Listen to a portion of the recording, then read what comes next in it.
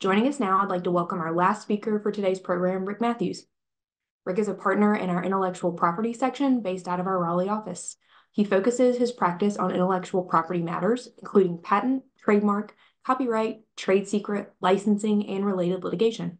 He has extensive experience handling every aspect of litigation through trial and appeal. Rick, I'll let you take it from here. Thank you, Lauren. Hello, everyone, and good afternoon. I'm going to talk about patent troll laws, and that's the pejorative term for non-practicing entities that assert patents and don't make or use any of the goods or services protected by the patents. And so if we can begin, I'm going to cover three different issues, if you will. One is the state abuse of patent assertion acts that have been enacted by a number of states to help defend against and thwart these patent troll assertions. I'm going to talk about some recent cases that we've been watching and paying attention to that are relevant for this field. And then finally, I'm going to talk about some takeaways that practitioners can utilize to help both defend against patent assertion entities and to better strategize to avoid such demands by these patent trolls. So I'll begin with the state-based abuse of patent assertion acts. These are a relatively new body of law enacted by a number of states. As I mentioned earlier, non-practicing entities, or again, the pejorative patent trolls, are entities that own patents and assert these patents, but they do not perform any act under what's called 35 U.S.C. Section 271 of the Code. So that's Section 271 of the Patent Act that provides for infringement if there is any making, using, selling, offering to sell, or importing of an infringing article. So usually we run into patent trolls or non-practicing entities that are just shell companies, often formed with investors and attorneys, and they cost the U.S. economy $29 billion in legal costs each year. They use very aggressive tactics. They send demand letters, often with high licensing fees, but yet low enough that it doesn't make sense to litigate these cases. And it's often a barrage of letters that are sent out by these patent trolls, demanding similar monetary recoupment from each potential target, as we describe them. Vermont was the first state to enact an abuse of patent assertion law in 2013, targeting what are bad faith assertions. And I'll get into the definition of that term in a moment, but that was first utilized in the Vermont versus MPHJ Tech investment case that went to the federal circuit. And interestingly enough, in that case, MPH was known to have targeted 16,000 plus small companies. So this was part of the effort and motivation, if you will, to enact these state-based acts that thwart, or at least help thwart, patent assertion entities from bullying their small targets. North Carolina came after with its own act, passed in 2014. A year later, it largely mirrors Vermont's law, but it has some differences, some beneficial differences, in fact. But as a whole, the act, the North Carolina Abuse of Patent Assertion Act, falls under Chapter 75 of the North Carolina General Statutes, and that is the unfair competition laws. So it's, threatening or unfair and deceptive trade practice like acts that the North Carolina General Assembly has already taken action on and enacted quite a number of laws to help defend against such acts. And the North Carolina Act has several advantages, as I alluded to, including doubling a bond provision to $500,000 and adding joinder provisions so that you can bring in not just the patent troll itself, but any principals or investors and others that are involved in this bad faith assertion of patent infringement. So anyone that has been targeted by a baseless assertion of patent infringement can bring either a suit on its own or a counterclaim in an existing patent infringement act. In North Carolina, the act provides that the Attorney General may also join the act under 75-145. Again, I mentioned the bond requirement. That provides at least a bond at the outset, or at least in an early portion of the case, up to $500,000. And then the remedy is for a successful party asserting the North Carolina Abuse of Patent Assertion Act is to recover all compensatory damages, costs and fees, which naturally include attorney's fees, and exemplary damages of either $50,000 or three times the total amount of the damage, whichever is greater. So in most instances, patent infringement is an expensive gambit, and those fees will far exceed the $50,000 floor, if you will. And so the North Carolina Act itself has remedies for potential targets. I define a target as someone that's received a letter or received a threat to thwart or at least counter these bad faith assertions. So that brings up the question, what's a bad faith assertion? The Act itself provides a list of factors, and they're non-exclusive factors, but 75-143, the first factor is the demand does not contain all of the following information. So a patent application or patent number, the name and address of the patent owner or assignee, specific factual allegations concerning which of the products, services, or technology that infringes. And that's a particular factual accusation that, at least in the patent world that I live in, includes a claim chart. 1D provides that at least an explanation, if the person asserting the patent isn't the owner or the assignee, an explanation for why that entity has standing to assert that patent. So a target wouldn't want to pay some random third party that doesn't own the patent without a affirmation or at least some confirmation that that party owns the patent and has right to grant whatever license or remedy that it is at least seeking monetarily. Moving on, some of the other factors. Factor 2 is prior to sending the demand, the asserting entity or the person failed to conduct an analysis comparing the claims to the target's products or services or technology.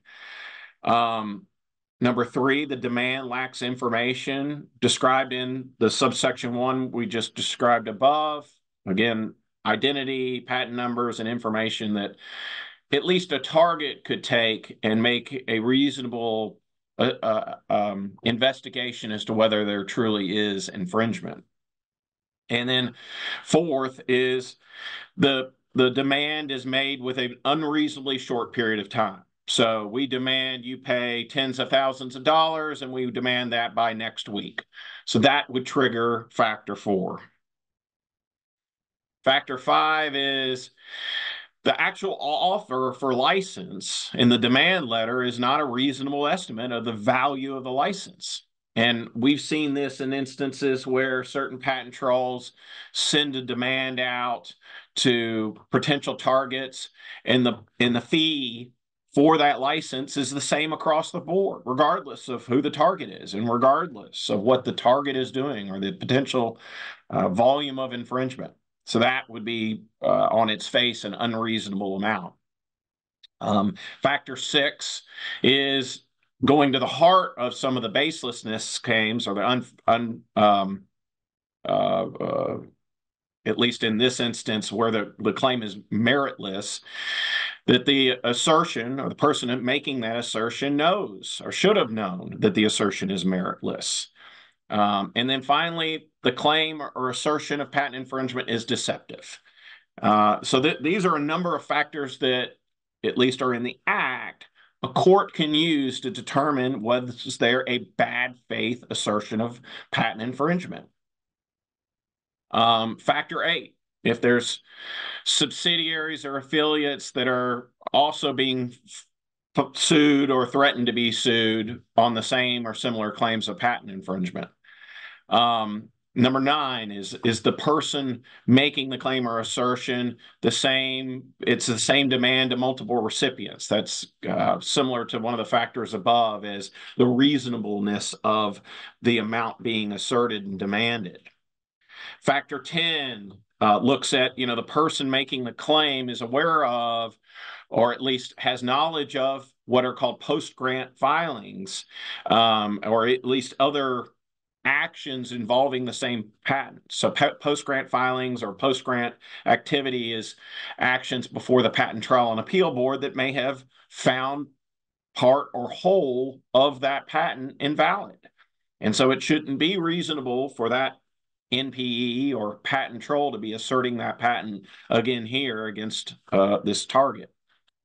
And then 11 is the person making the claim seeks an injunction when it's objectively unreasonable under the law. So there's no competitive nature, there's no irreparable harm that you would normally see in a patent infringement case that would warrant injunctive relief, but yet the patent troll is seeking injunctive relief. So these are, again, as I mentioned, a number of factors that are considered by the court, that are specific, or that may be considered by a court. And then 12, the 12th factor is one that any other factor the court finds relevant. So there's also a list of factors that go against a finding of bad faith assertion. So in a lot of these mirror the opposite, if you will, of the first 12 factors that do support a finding of bad faith assertion. So the first one being the demand contains the information described in subsection 1, as we discussed earlier. There's a whole list of information, the owner of the patents, the specific patents being asserted, the claim chart, more particularly, that shows infringement on a detailed claim element by claim element level. Factor 2, at least with regard to the sub-factors where there isn't a bad faith assertion, or may not be, is where the demand lacks information in subsection 1, but yet that was provided within a reasonable amount of time after requested. Factor 3, the person engages in good faith effort to establish that the target is infringed and attempts to negotiate an appropriate remedy. So if the patent troll is engaging in providing information, providing claim charts, providing all the factors in subsection 1 as noted above, that might take away from a bad faith assertion factors analysis. If Factor 4 is implicated, and some of the other ones as well, this is an entity that's probably not a patent troll. If they're making substantial investment in the use of the patent or production or sale of the product, that's counter to the definition of a patent troll, the one that doesn't make and use the invention. Patent or factor 4 here does provide that where you do have, albeit maybe a small entity or a startup that is trying to develop the product covered by the patent, then that would aid in their favor to avoid a patent assertion claim under bad faith terms in this act. Factor 5, person's either an inventor or joint inventor or an institution of higher education. So this is an interesting distinction, at least, because you have a lot of universities that aren't necessarily practicing the invention, but they're doing quite a bit of research and quite a bit of investment into the technology, and in most instances looking to spin it out into a startup or something similar. Factor 6 is a person has demonstrated a good faith business practice in previous efforts to enforce the patent, particularly through litigation. So if there's been successes in asserting the patent previously through litigation, and for whatever reason the entity itself just hasn't been successful that's asserting these patents, it's possibly because the competition has swallowed up the space for what is this product. And again, these factors conclude, just like the prior set of 12, with a catch-all So factor 7 is any other factor a court may find relevant. So those are the factors, at least with regard to the North Carolina Act, to weigh for or against a bad faith assertion of patent infringement, and that might invoke the act here. So these factors are both weighed on an objectively baseless standard and a subjectively baseless standard, no different than the analysis that's conducted if there is an exceptional case in defending or asserting a patent infringement case. So first, it must be objectively baseless in the sense that no reasonable litigant could have expected success on the merits in this case. There's no basis for a claim of infringement, for instance. And the second factor is more to the subjective motivation. And both of these factors, and I mentioned the Norr Pennington case here because that's relevant given a North Carolina court's ruling on the constitutionality of North Carolina's Abusive Patent Assertion Act. So with that, we'll turn to talking to a number of these cases starting here in North Carolina. That was largely the first case that determined substantively the constitutionality of the act. The first case that touched on an act was the Landmark. Oddly enough, you see Landmark's name a number of times in these cases because they are a patent troll, and they have been asserting their patent against a number of parties across the country. And so their name comes up at least in 3 of the cases that I'll mention, the first one of which is in Oregon. So that Oregon case, there was a plaintiff here, at least in this instance, Landmark, who sued Azure Farms for violating its patents. And the winery is what it is. The Oregon winery invoked the Oregon Act to raise a counterclaim for bad faith infringement claims under the under the Oregon Act. And there was not a deep substantive dig on this, but a high level assessment by the court that, to the extent that this Oregon Act stands as an obstacle to the accomplishment and executions of Congress because it interferes with what is 35 U.S.C. Section 287. That's the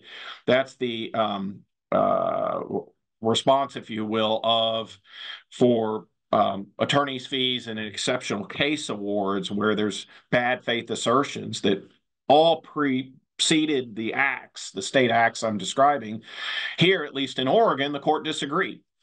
And so the court didn't dig deep into the substantive arguments raised, but found that at least the claim could proceed. So that was the first case, if you will, that at least touched on some substantive issues. The next, at least, sort of observation in that case was from the magistrate judge, who in her findings and recommendations found that, her observation, individual bad faith actors are not required, but are merely issues that a court may consider, as well as any subjective bad faith act. So what at least the magistrate judge in the Oregon case found was that there aren't a rigid set of factors. So the prior 12 factors we looked at for North Carolina's act, along with the 7 that go against a bad faith finding, they're not exclusive and they're not the be all end all. It's not required that all of these be met. And so these, the Federal Circuit has found that objective and subjective elements of bad faith need not necessarily be written into a statute, but it helps, at least, where there are a list of factors. And that's certainly what Oregon's act has, including North Carolina's act. So moving on to North Carolina, the NAPCO, I'm sorry, we've got to take our poll. I forgot. So the first polling question we've got is, what was the first state to enact an Abusive Patent Assertion Act? So I will give everyone some time to answer.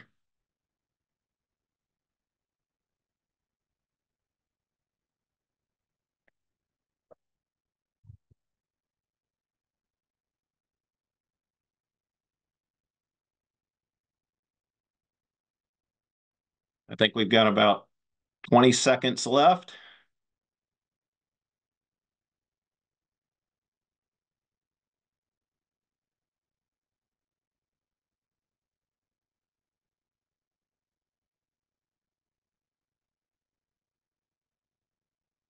And obviously, everyone needs to get their answers in so that they can receive credit, at least those of us who are attorneys seeking CLE credit.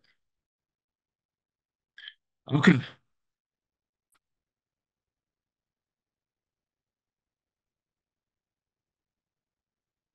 And the correct answer is Vermont, and at least 65% of you got that right. And that's the correct answer. So Vermont was the first act or first state that enacted a abusive patent assertion act. And we shall move on. So the NAPCO case is here in North Carolina. It's still a pending and active case. And in the interest of full disclosure, I'm lead counsel for NAPCO in that case. And unlike the Oregon case where Landmark was a plaintiff, here NAPCO was the plaintiff. So NAPCO brought this case under the North Carolina Abusive Patent Assertion Act after receiving a demand letter insisting upon a $65,000 payment for license to the 508 patent titled Automated Multimedia Data Processing Network. Now, as way of background, the patent was originally filed in 1984. It has since expired, but was also invalidated by Judge Schroeder in the Middle District of North Carolina. But patent itself it was originated and focused on electronic loan processing back in a time when that was all done on paper. And in fact, the Claim 8, which was one of the exemplary claims, notes an automated multimedia system which comprises one computer station, one means for accepting and processing a user's entry to backward chaining and forward chaining sequences, a term that wasn't defined in the specification of the patent, a means for analyzing and combining users' entry with stored data, means responsive to said means, and it goes on. So this patent arguably covered loan processing, and the letter sent to NAPCO asserted that their website, which was a static website, binders.com, that you could go online and look for binders and call up the company and order binders, was asserted to infringe this patent. And the same letter with the same $65,000 demand was sent to over 200 separate companies, at least at the time of filing in the North Carolina case. And NAPCO, as I alluded to earlier, is a subsidiary of the Vulcan company, and it operates the binders.com website. So NAPCO qualifies as being a target under the Act because it's a company that received a demand letter, is a subject of an assertion of or an allegation of patent infringement, and was threatened with litigation relating to such infringement. So after receiving this letter in late 2020, NAPCO filed suit in January of 2021 under the Act, including declaratory judgment claims of patent invalidity and non-infringement of the patent. So Landmark responds with a motion to dismiss, claiming, among other things, that the Act itself is unconstitutional. So this is the first substantive dig, if you will, into the constitutionality of the Act, or any Act in the country. And at this stage, the basis for unconstitutionality were a misapplication of the Act, that there's a pleading injury that was not a requirement, that it was preempted, and there were multiple preemption arguments, one based upon the objective and subjective bad faith factors that are covered under Section 285, as I mentioned earlier, of the Patent Act. In addition, that it was preempted as a whole under federal patent law. I alluded to that the Act there was challenge under Norm Pennington doctrine. This basically is equivalent to a sham. Thus, NAPCO should have been barred from bringing the claim under the Act, given the Norm Pennington doctrine. And there was a First Amendment challenge that it violated Landmark's right to assert its patent. There was an equal protection challenge that there was an argument that Landmark was treated differently because, for instance, as I alluded earlier, universities didn't have to follow the same or didn't suffer from the same issues as patent trolls under the Act, for instance. And then a violation of the Commerce Clause where there was a claim by Landmark that it erected a barrier against their ability to engage in interstate trade, even though Landmark A, that subsidiary of or related company to Landmark in Oregon, in that Oregon case, is a North Carolina entity. So following Landmark's motion to dismiss, there were several amici that weighed in on both the act and the response to Landmark's motion to dismiss, and that included SAS, Red Hat, Garmin, and Acushnet, and many others. But also the the North Carolina Attorney General's office weighed in as well with their own separate brief. Now, the Attorney General has the option to either weigh in to defend a North Carolina act or to step in and take part in the case. They chose the former rather than the latter in this instance and have been active, if you will, in that respect. But following, as you could expect, multiple rounds of briefing, Judge Schroeder issued his order in August of 21, recognizing that the statute had not been construed by any other court. So there's 30 other states out there that have similar abusive patent assertion acts. And none of the courts in those states, either state courts or federal courts, had ruled substantively on the constitutionality of those acts. And at least with Judge Schroeder's opinion here in North Carolina, he found that, look, this is like yelling fire in a theater. It regulates only against bad faith statements or assertions in or by a non-practicing entity or patent troll, and that's just not protected under the First Amendment. Moreover, just because the Act provides a list of factors that could obviate against a finding of bad faith, that doesn't compel that speech, but it provides just a broad set of factors that a court may consider before making a finding of bad faith. Ultimately, in determining groups for exclusion, he stated the General Assembly attempted to isolate a group that may be undercapitalized and undeterred by the prior legal status quo. The Act, as written, does not appear unreasonable for that purpose, and in doing so, denied Landmark's motion to dismiss. This opinion by Judge Schroeder has been cited multiple times since this 2021 decision. And moving on, Judge Schroeder, late last year, in August of last year, following a claim construction hearing, found that the patent was invalid. So the original patent that was asserted by Landmark was invalid for indefiniteness, largely because there was no link to the specification for many of the elements, particularly what we define in our patent world is called means plus function elements, where you define a means for doing something, and then you have to go dig into the patent to figure out what does that mean? What are the means for doing something defined in the patent? And the patent law requires that it be defined with specificity. And in this case, it was not. So this case is still pending with only NAPCO's North Carolina Abusive Patent Assertion Act claims remaining. A follow-on case, I say follow-on because this is also a case that has been ongoing here against Landmark, is in Washington State.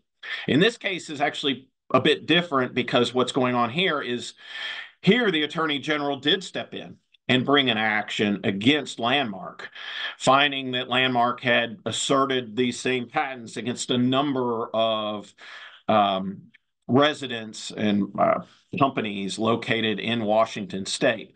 So the Attorney General brought this action, and there was a similar motion to dismiss on very similar grounds filed by landmark, both in this case and the NAPCO case. And once again, at least this decision comes out after Judge Schroeder's first substantive decision on the constitutionality of these acts, and found that, the state, Washington, the Attorney General, is correct that it pled Landmark as sending out pre-litigation letters in bad faith, and that a jury could easily find bad faith based upon these facts, and facts that could plausibly be introduced at trial. So the Washington Attorney General's office noted there were 1,200 small businesses targeted in Washington state over an 18-month period. I'm sorry, in 48 states over an 18-month period, and a large number of which were in Washington, all demanding $65,000 for having a web presence. In fact, there's been some further developments. The principal of Landmark, Ray Mercado, was added as a necessary party to that case. Their lead counsel withdrew, or at least attempted to withdraw. So there's some interesting things to continue watching with the state of Washington v. Landmark case. So let me take on our next poll question, which is, which state court first substantively decided the constitutionality of any abusive patent assertion act? So for those needing CLE credit, please answer the polling question at your convenience.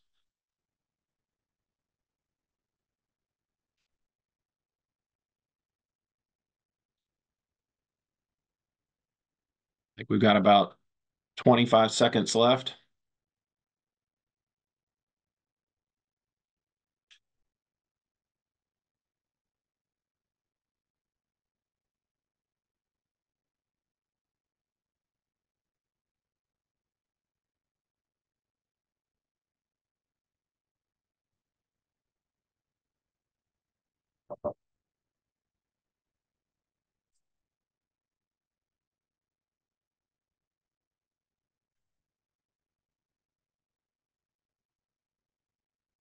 All right. So the correct answer to this polling question is North Carolina. Looks like we had 43% say Virginia. That's not accurate. It was North Carolina, and it was Judge Schroeder in the Middle District of North Carolina who first ruled on the substantive constitutionality of a abusive patent assertion act. So moving on, there is a more recent couple of cases I'd like to touch on. In fact, there's even further developments that happened since these slides got finished, so I'll have to fill in on some of those cases. As you can imagine, this has been a very, very active area and a moving target for a lot of patent trolls. So at least in Georgia, Georgia has its own act. It's got very similar requirements as the North Carolina and Vermont acts. It's Georgia Code 10-1-771. And here, there was a declaratory judgment plaintiff who brought a state law claim that asserted that this non-practicing entity made a bad faith assertion of patent infringement in a letter. And the court, in denying the motion to dismiss, found that at least the accused infringer pled sufficient facts that could show a bad faith assertion under Georgia's act, and denied that motion to dismiss the claim. And here, not in as much detail, but did also find that there was no federal preemption. So these cases have at least the match has been lit by the most recent NAPCO case and Judge Schroeder's finding. The Georgia case and many others have sort of looked to, any state precedent similar to what Judge Schroeder did to find what can we hang our hat on where another court has taken on this issue substantively. while Judge Schroeder's opinion was far deeper and far more substantive in that Middle District of North Carolina case brought by NAPCO, here, at least from some of the later opinions we've seen, the judges in other district courts are just checking the box and saying, no, there's other courts that have already found that this is constitutional, that there's no federal preemption, there's no violation of First Amendment rights, and not having to give you the deep dig that at least Judge Schroeder's lengthy opinion did. So at least for those of us that defend against patent assertion entities or patent troll cases, we find this to be a good sign, and frankly, a good change in tide in our favor to go against some of these patent assertion entities.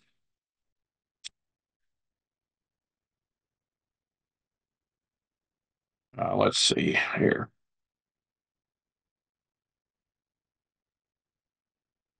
Can you go to the next slide, please? Lauren, there we go. Okay. Another recent case that's caught quite a bit more attention and press is the Katana Silicon Tech's case versus Micron Technologies. So this is a District of Idaho case. It actually started in Texas. So originally, there are two patent trolls at issue here. One is Katana, and the other is I believe its owner is Longhorn IP. And so this case was originally brought in Texas. Micron, based in Idaho, filed its own case in Idaho, raising Idaho's bad faith enforcement statute. There was a similar, a motion to dismiss and motion briefing stage that challenged Idaho's law as well. And in particular, at least what Micron did in this instance was to invoke the bond provision in Idaho. So here, at least, the District of Idaho federal judge found that federal patent law, once again, doesn't preempt Idaho's bad faith enforcement statute. And again, let me digress for a moment. Most of the analysis, both in Judge Schroeder's opinion and many of the other opinions that even touch on this substantively, recognize that this is more of a unfair competition or, again, unfair and deceptive trade practices type action that states have long been able to enact statutes to counter. And like my analogy of yelling fire in a theater, it's that not all actions and not all speech is protected by the First Amendment, and not all of the remedies available against patent trolls are preempted by federal patent statute. So generally speaking, the Federal Circuit precedent, let's say the Federal Circuit, that's the Court of Appeals that hears all patent appeals from the various district courts based in D.C., has long held that as long as you've got a subjective standard and an objective standard to base this, bad faith assertion of infringement allegations on, then it generally coexists with the existing remedies under 35 U.S.C. Section 185 and the Patent Act, which is the bad faith or objective unreasonable actions in a patent infringement case. So again, here we've got, the patentee in the Katana case sent a notice, started the 3-year statute of limitations regarding assertion of the patent, and filing a patent infringement case was not within the statute of limitations, not a separate violation of the state statute. So at least in this, each time there's an act, whether it's a letter that's sent or a complaint that is filed, that each stand on their own, if you will. So it doesn't force, if the patent troll sends a letter and then waits 3 years to sue, that doesn't mean that the target is out of a remedy under any of these state law acts. That was one of the findings in Idaho. But what's caught more press than anything else and a lot of attention is the bond provision that was invoked. So once um, once Micron got this case in Idaho and utilized the Idaho statute, similar to North Carolina, there's a bond provision. So you can invoke the bond provision to force the patent troll to put up a bond. Because again, most of these patent trolls or non-practicing entities are shell companies. There's no money on the other end of these entities. And even if you won a case, you successfully defeated the patent infringement claim and you got the court to find that the case was unreasonable or objectively unreasonable or in any of the flavors of Section 285 or under the Act's provisions, a bad faith assertion of infringement, your remedy would generally be to go after the patent troll for your attorney's fees. Well, if the patent troll has no money, then unfortunately, his targets are left with no recourse. And that was contemplated both at the North Carolina legislature when they enacted North Carolina's Abuse of Patent Assertion Act and among many of the other acts in the various other states. And similarly, in Idaho, they have a bond provision. Now, Idaho's bond provision is different than North Carolina's in a number of respects because it provides that you make a good faith estimate of the cost to litigate that, and you can have that amount trebled. So both at the finality of the case, when you succeeded under a Abuse of Patent Assertion Act, and at the beginning of the case or early in the case, if you will, when you want to get the bond. So in the Katana v. Microtech case, interestingly enough, Micron said, look, it's going to cost us X number of dollars to litigate this case, plus the Patent Trial and Appeal Board proceedings where we're trying to invalidate Longhorn and Katana's patents. And that amount trebled, it equates to $15 million. They proceeded with this bond motion that got to the court, and the court reduced that down to $8 million and granted Micron's request in part for an $8 million award, including a $2 million, a good faith estimate of Micron's cost to litigate these claims, and an amount reasonably likely to be recovered, and treble damages. This sent shockwaves through the IP litigation bar, and for those of us that fight patent trolls regularly and defend against these types of cases, this was a huge win and one sort of weighty hammer, if you will, that can be used against a lot of these patent trolls. Now, what's not in these slides and what I can update everyone on the panel here in the forum is that 2 days ago, Longhorn, which again is related to Katana, filed their opening Federal Circuit brief, and I have read through that brief, and it's quite interesting because they're arguing a lot of the similar constitutional arguments that Landmark argued in the NAPCO case, and in addition, it's arguing that you're essentially having a party have to post a bond to utilize the court so that it violates their equal protection and the right to access the court system for their patent infringement claims. And it's interesting. So the Judge Nye is the judge in Idaho that issued that or imposed that $8 million bond. And in part of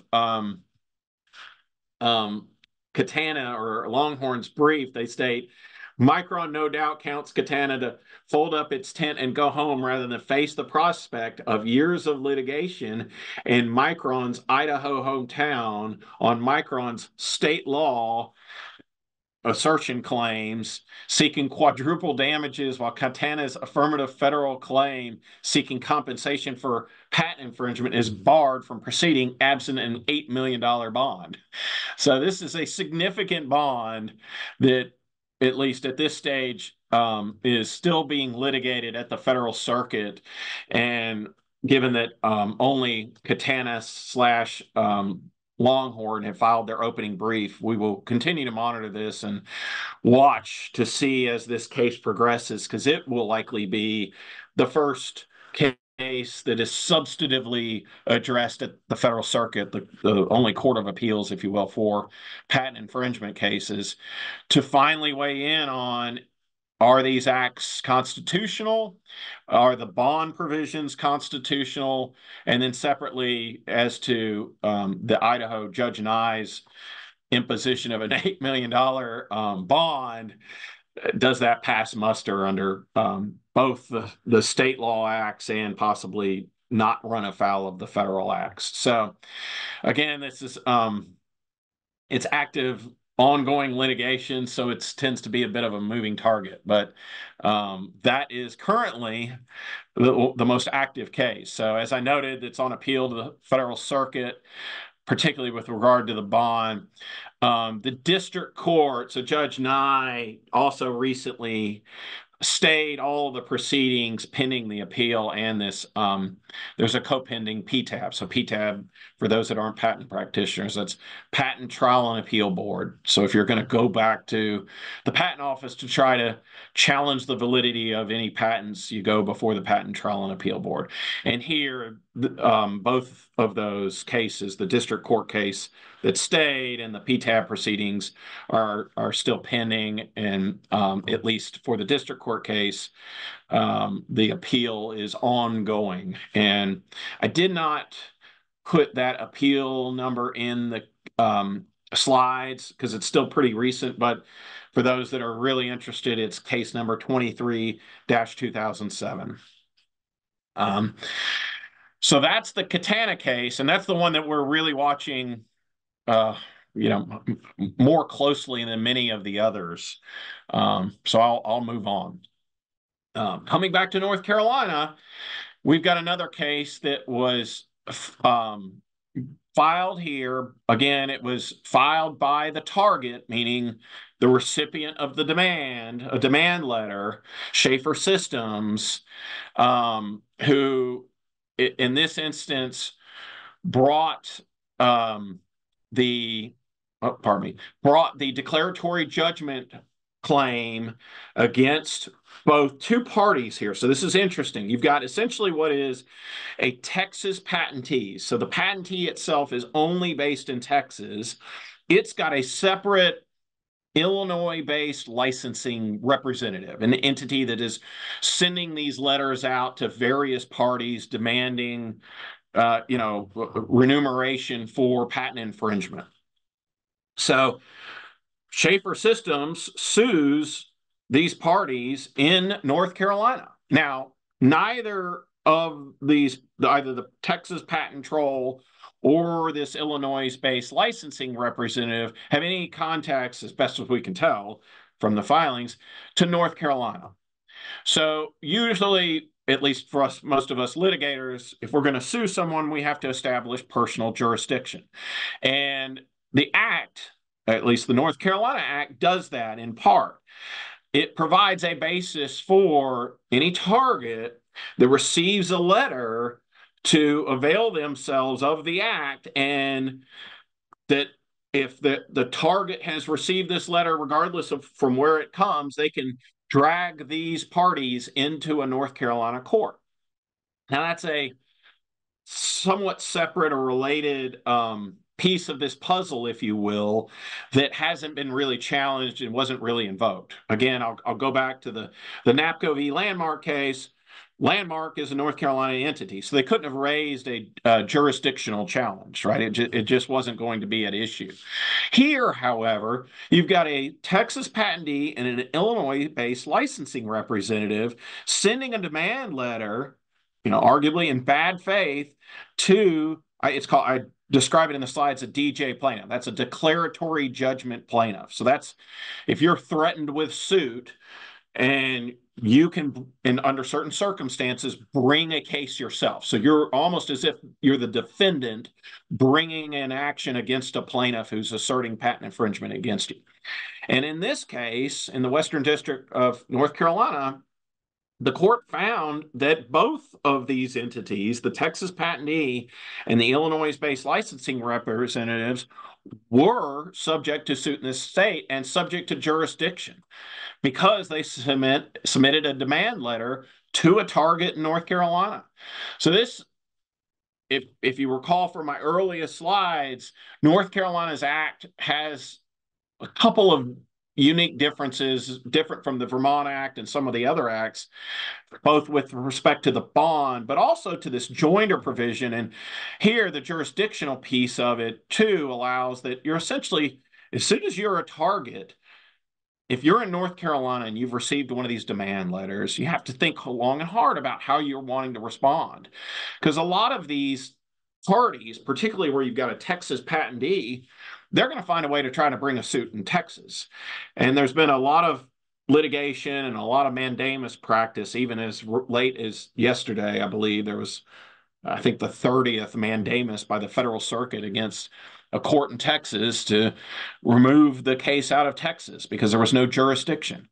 So a lot of these targets are, in essence, having to weigh a decision. Do I bring a lawsuit first? Since I've got this tool, the North Carolina Act, do I bring this action and jump into litigation so it avoids me from having to go to Texas or somewhere else to have to fight this fight? So now, at least following the Schaefer Systems case, this provides ammunition for targets to say, we've received a letter, we can drag these folks into a North Carolina courtroom.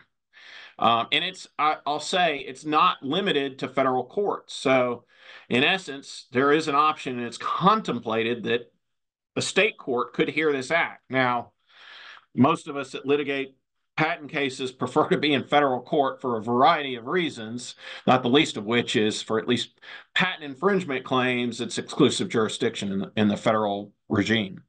So again, this case is ongoing. We're watching this and many other cases, including the Idaho Micron case that's up on appeal.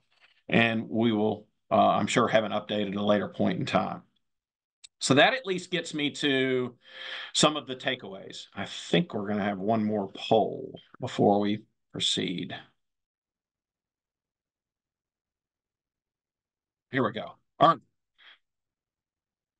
So which state first substantively I think that went away. All right, here we go.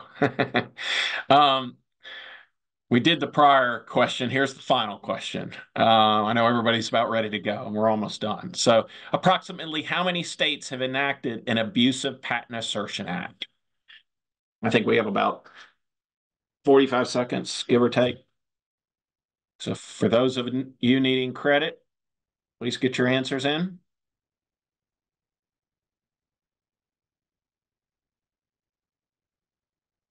Got 30 seconds left.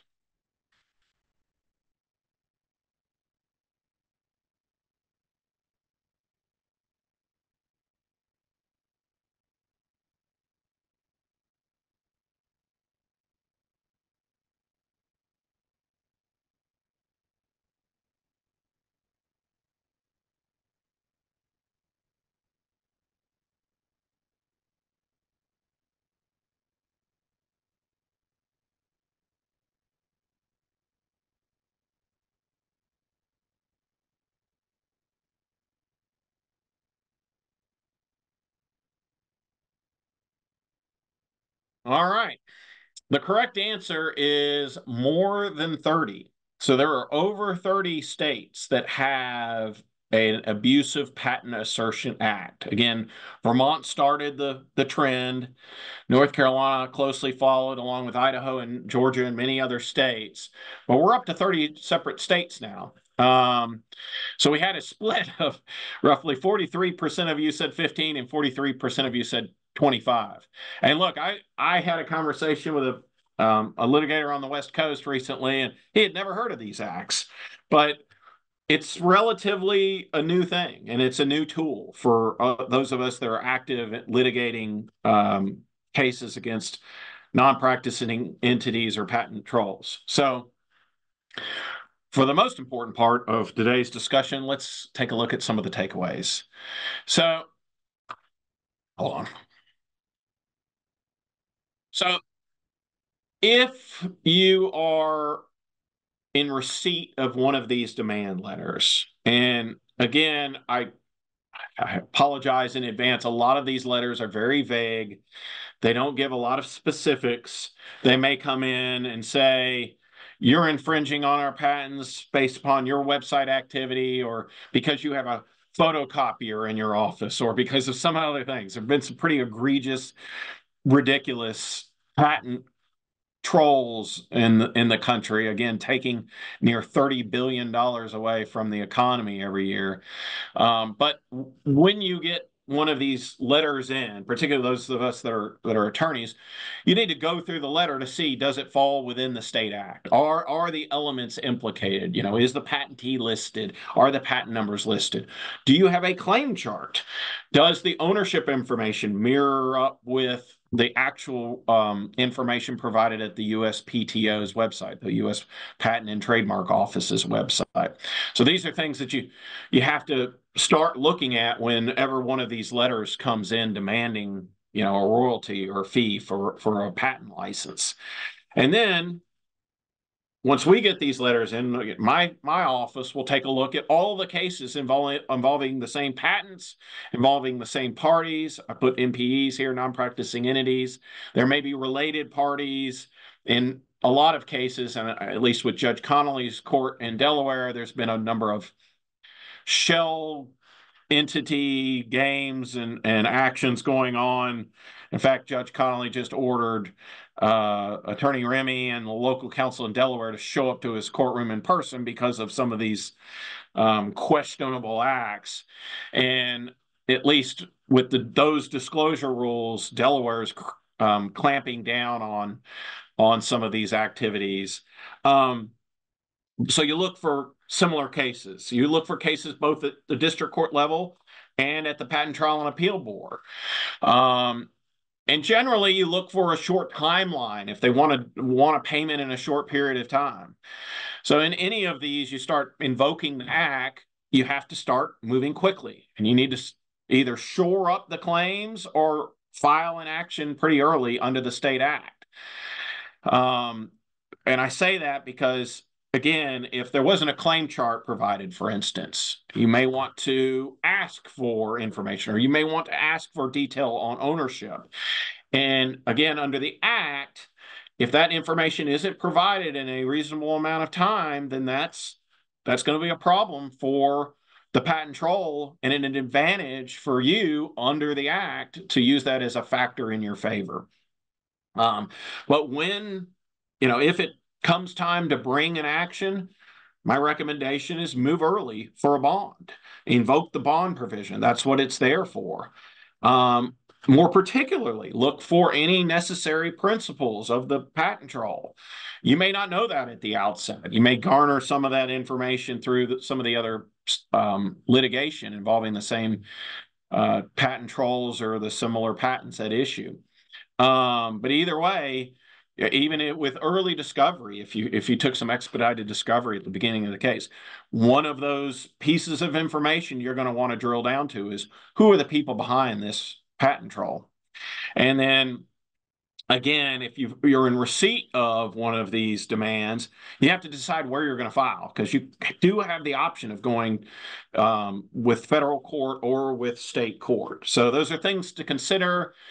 We work on these matters quite a bit. We have handled a number of matters involving the North Carolina Abuse of Patent Assertion Act, and assisted with other filings and cases involving other states' acts. So we've got quite a bit of experience in this field.